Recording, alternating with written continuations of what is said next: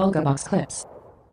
How much percent risk do you have on that? Again, Tom, that is a newbie question. You have been following too many retards who go out there and think that percentage matters. Percentage does not matter if you are an intraday trader. You are a risk manager, but we are not sitting here trying to invest. We are not investors, we are traders. We're grabbing bags, okay? We're trying to get paid. This is income generation. This is not investment. Press the like button, share, subscribe, and comment below with your thoughts and what you've learned.